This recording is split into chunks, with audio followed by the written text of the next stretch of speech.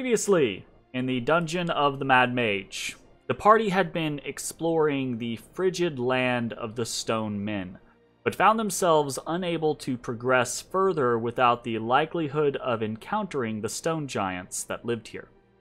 As they made their way, or as they made ready to explore further, they felt a rumbling beneath them, and were surprised as moss-covered rock near a stream arrived.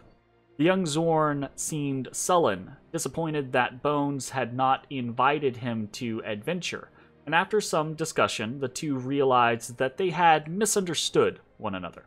Bones resolved to include Mossy on their ventures below, at least for now. In preparation for potentially meeting the stone giants, Ezrah began to cast a spell that would allow him to understand their language. But while the party waited for him to finish the casting, one of the stone giants stumbled upon them. The giant was startled and didn't speak a language that the party understood, so Matashtai, in an effort to communicate, reached into the giant's mind.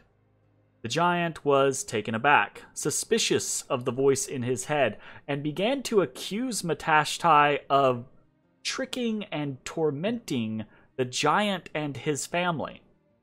After a bit of conversation, Matashtai was able to convince, or at least confuse the giant, whose name was Gravelock, into being slightly less suspicious of the party, if only just. At least they would now be to the point to where the party could try to discuss and figure out what was going on with the stone giants. During this negotiation, a second stone giant arrived, Kurok. And though this larger giant deferred to Gravelock, he seemed astounded that the giants weren't just pounding the party into paste. Ultimately, Gravelock decided that the party should meet the rest of his family, so that they might be able to traverse the giants' lands as known individuals, and thereby avoid any potential smushing. The party traveled to the central pit area where they awaited the giant family. There, Ezrah was able to cast upon himself the ability to comprehend all languages in an attempt to help with the discussions. Soon after, a great rumbling filled the area as the giants arrived. The party were introduced to three new giants, the twins, Rhodos and Obsidia, and the matriarch of the family, Baliosa. The party also learned of a sixth giant, Zorta, who was not in attendance. Baliosa took charge of the negotiations, conversing with Matashtai telepathically. Through the conversation, the party were able to learn that the giants were plagued by some unseen tormentor that would muddle their minds, leaving them euphoric but unable to do anything, the effect they called the mind fog. To make matters worse, it seemed that the tormentor had the habit of laughing at the giants after the fact, which just caused them to be further enraged. Matashtai arranged for the party to help figure out who this tormentor was and put an end to the trickery, but it was clear by the end of the conversation that Spaliosa did not like Matashtai and was still suspicious of the group. He ordered the stone giants to remain in pairs so as to avoid being taken by surprise by the party. Before the two groups split, the party learned about a great spire in the middle of the pit that the giants claimed was shielded from everything.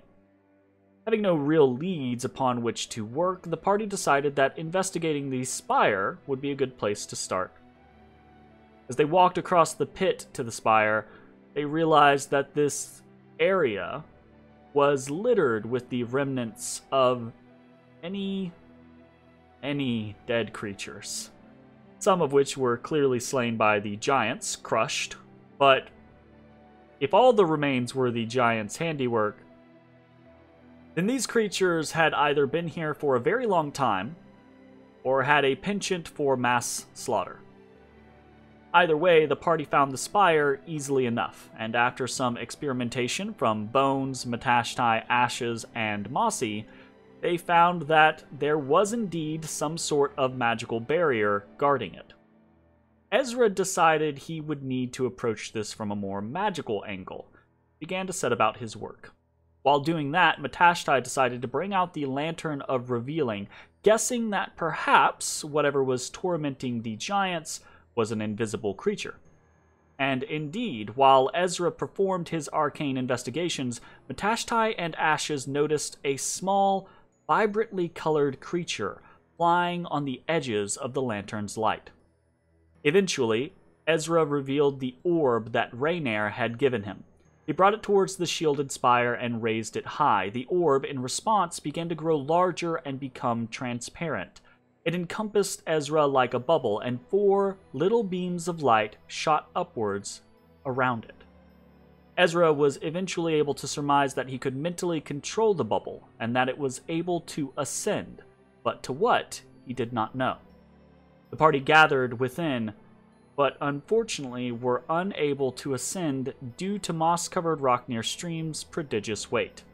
The party resolved to send Matashtai and Ezrah up, while Bones and Ashes remained below with Mossy and the lantern, on the lookout for the invisible creature. The bubble elevator was excruciatingly slow, and over the course of nearly 20 minutes, it ascended several hundred feet into the air. Quite suddenly, the bubble stopped, and Matashtai and Ezrah found themselves facing a diminutive castle perched atop the needle-like point of the spire. Matashtai bravely reached outside the bubble towards the tiny castle and was startled to find his hand and arm shrink down to be proportionally sized to the castle itself. Miniaturization magic. Ezrah followed, and the two opened the door of the castle to find a small foyer. They didn't want to risk exploring without their allies, so Ezrah experimented with the bubble, eventually discovering that he could send it back down without being inside it. Down the bubble goes, with a note asking Ashes and Bones to come up. Bones was hesitant to leave Mossy once more, but a brief conversation with the Zorn made the Tabaxi realize that the creature wasn't feeling abandoned by not being able to go into a place, but rather by not being invited to go on the adventure in the first place. The young Zorn was perfectly fine waiting around while others explored the tiny mystery castle. And so Bones and Ashes ascended to meet with Ezrah and Matashtai in the small foyer filled with unseen servants, tiny castle atop an incredibly tall, shielded spire. They'd been searching for Madgoth's castle, but, as Bones and Ezrah noted from the sign on the door, this was Otto's castle, and they had no idea they would find here. Hey everybody, thanks for watching. If you enjoyed the video, consider leaving a like, commenting, or subscribing. It really helps me out. If you'd like to see me live, head over to my Twitch at twitch.tv/thedistanthorizon.